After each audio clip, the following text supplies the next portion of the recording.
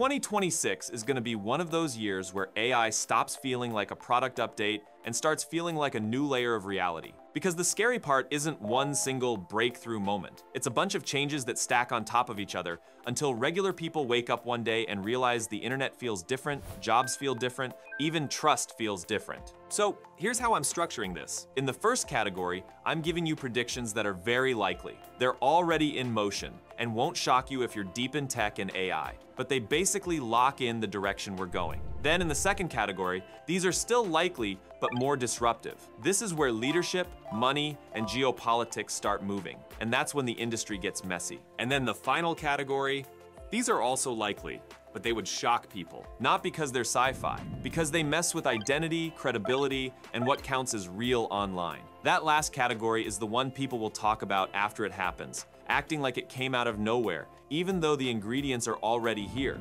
Now, before we jump in, pause the video for a second and drop a comment with the one AI prediction you think is basically guaranteed to happen in 2026. Then come back and watch the rest to see if it shows up here. And no cheating. All right, the first prediction is that demand for AI computing power will keep accelerating through 2026. This is the least dramatic prediction, and it's the engine behind everything else. Every company right now is trying to turn AI from a demo into an actual system that runs inside their workflows. That means more calls, more tokens, more inference, more agent loops, more try-again cycles, more background automation. Even when models get more efficient, usage grows faster than efficiency improves, because cheaper compute just unlocks more use cases. And there's another layer people forget. A lot of next year's compute isn't going toward one perfect answer. It's going towards systems that do multiple steps, check themselves, verify, retry, call tools, run searches, summarize, then run it again. Agent workflows are basically compute multipliers. So when people say, maybe the spending slows down, it sounds logical on paper. In reality, the demand pressure is structural. If anything, the only real limiter is supply. Even NVIDIA has talked about being sold out of certain cloud GPU capacity at times, which tells you demand isn't casual, it's desperate. All right, the second prediction is that AGI talk cools off and the conversation shifts toward deployment, reliability, and economics. People won't stop believing in AGI. What changes is how often it's the headline. In 2026, the market rewards things that work consistently. Boards don't want philosophy. They want adoption in numbers. They want, does this reduce costs? Does it increase output? Does it reduce risk? And you already see the vibe shifting. Big labs still mention long-term futures, but the daily conversation is moving toward enterprise rollouts, agent safety, evaluation, procurement, compliance, and governance. The obsession becomes, how do we make these systems stable enough to run 24/7 inside real businesses without creating liability? That shift matters because it changes what gets funded. The winners start to be the people who can ship, integrate, and operate, not just publish. All right. The third prediction is that robots become the main event at major tech conferences in 2026, and the demos get way more convincing. Not because robots suddenly become perfect workers. I actually don't see that happening. What's happening is that the brain of the robot gets better at context. A robot doesn't need to be flawless to look like the future. It needs to understand instructions, recover from mistakes, and adapt to a new object or environment without needing months of training. That's what the current generation of foundation model robotics is chasing. Less training, more generalization. And once the public sees robots doing tasks that look like normal home or warehouse situations, it hits differently. A robot putting something into an appliance it's never seen before, opening a messy fridge, handling unpredictable objects, responding to a voice request, even if it's a demo, it makes people connect the dots. And demos are enough to shift capital. They drive partnerships, they drive procurement pilots, they drive, we need to be early panic inside corporations. That's why 2026 is going to feel like robot demos everywhere, even if mass deployment takes longer. Now, the fourth prediction is that companies start recording how work actually happens at scale to train AI agents. And we get a serious backlash. This is one of those trends that will be sold as productivity, but it lives in the same territory as surveillance. For years, companies already used monitoring tools. What changes now is the motivation. It's not about catching lazy workers anymore. It's about capturing the step-by-step patterns of real work so an AI can replicate it. And the infrastructure for that is already here. There's literally an entire category of workplace monitoring software, people call it bossware, that collects clicks, app usage, typing patterns, screen activity, productivity metrics, and more. Reports in 2025 have been warning that these systems are getting more automated and continuous, especially with AI analyzing the data in real time. So in 2026, the tension gets louder. Workers start realizing that training the agent can also mean training the replacement. And companies start realizing they can't keep doing this quietly without legal and reputational consequences. All right, the fifth prediction is that always listening AI tools trigger major privacy lawsuits, or a big breach that becomes a cultural moment. This one is almost inevitable because the incentives are too strong. AI note takers and meeting assistants are insanely useful. People use them because nobody wants to write notes,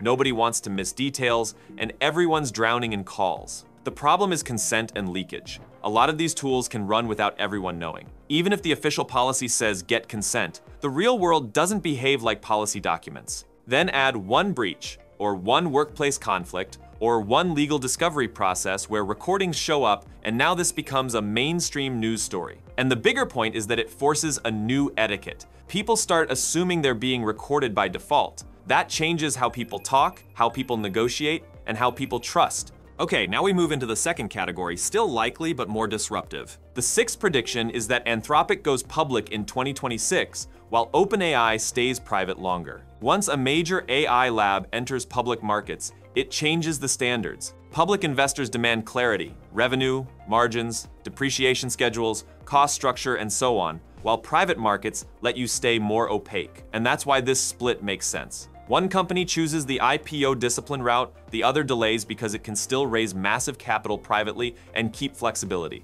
Either way, public markets force the industry to explain itself. All right, the seventh prediction is that Sam Altman steps aside as CEO of OpenAI in a controlled transition. Again, not as a scandal, not a dramatic firing, a planned shift. It's the classic pattern. Founder-style leader builds the story and the ambition, then a different type of operator takes over when the company moves into the adult phase. And with AI labs, that phase includes massive infrastructure, partnerships, regulation pressure, enterprise demands, and board-level scrutiny. It becomes less about charisma and more about execution. So if this happens in 2026, it won't feel like a collapse, but more like OpenAI trying to become a more disciplined machine. All right, the eighth prediction is that OpenAI does its first major internal restructuring and layoffs.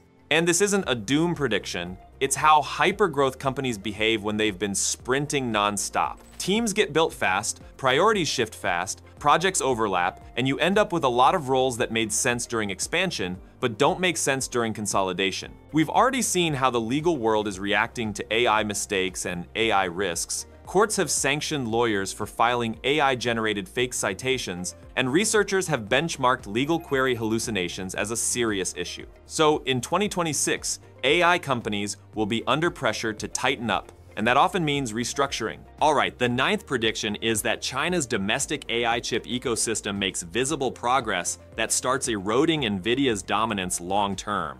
To be clear, this doesn't mean China suddenly matches NVIDIA on the frontier. That's not realistic next year. What it does mean is that good enough domestic chips improve, and the ecosystem around them improves. Software compatibility, tooling, compiler stacks, deployment pathways, supply stability, and once that trajectory becomes obvious, it changes global strategy. Companies plan for diversification. Governments plan for industrial policy. NVIDIA still wins on the frontier, but the world starts preparing for a future where NVIDIA isn't the only center of gravity. Okay, the 10th prediction is that a major pharma company buys a leading AI protein design startup. This is one of the most underrated parts of the AI story. Protein and antibody design has moved from hype into this might actually work. And once big pharma believes the platform is strategic, partnerships stop being enough. They want the talent, the pipeline, the IP, the advantage. M&A becomes the fastest way to internalize the capability and block competitors.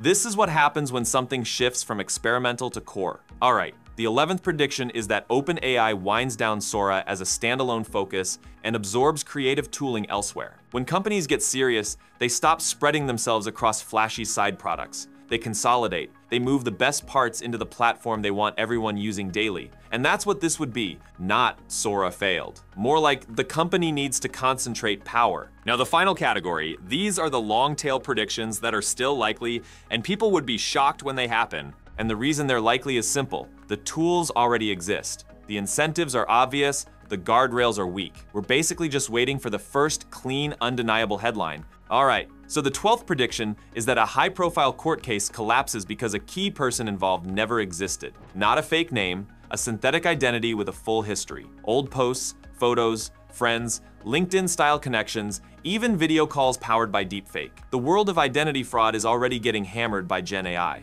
Reports have been warning about deepfake attempts happening constantly and major spikes in document forgery. And newer fraud reporting keeps pointing at synthetic identities becoming more scalable and more convincing. Now connect that to legal systems. Courts already struggle with AI hallucinations in filings and citations. We have real sanctions, real warnings, and growing scrutiny around unverified AI content. So the next step is identity. A contract dispute, a business deal, a lawsuit, something where one side is partly built on a synthetic person. It doesn't have to fool everyone forever. It only has to fool the process long enough to do damage. All right, the 13th prediction is that an AI-generated news outlet wins major journalism awards before its origin becomes a scandal. This sounds crazy until you realize the key detail. It can be accurate. AI content doesn't have to be fake to create a legitimacy crisis. You can have real sources, correct facts, solid writing, and still have an outrage moment when people learn that the newsroom was mostly automated.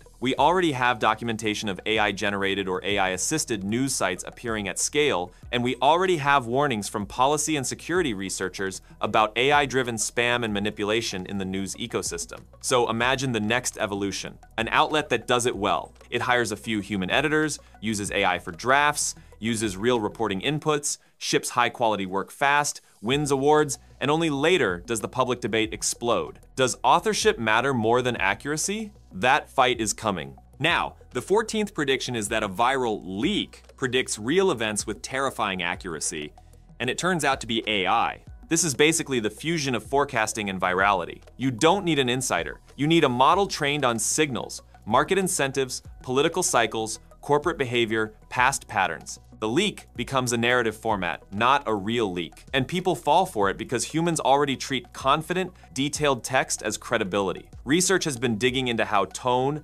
detail, and confidence in AI outputs shape belief change. So in 2026, one of these hits, everyone thinks it's a whistleblower. The truth is, it's just probability plus storytelling. All right, the 15th prediction is that a dead influencer keeps posting and gains followers, and the audience doesn't abandon it when they find out. This part is already half normal. People schedule content. People reuse old footage. People have teams posting for them. The line between the creator and the content machine is already blurry. Now add AI. We already have serious mainstream discussion around AI that can imitate a deceased loved one's voice and personality using training data like messages, audio, and video, and debates about whether it helps grief or damages it. So take that logic into influencer culture. A creator dies, and the channel keeps going. The tone stays consistent, the humor stays consistent, and the captions feel right. The audience suspects scheduling. In reality, it's a model plus a small team guiding it. And the most unsettling part is that it works. People keep watching.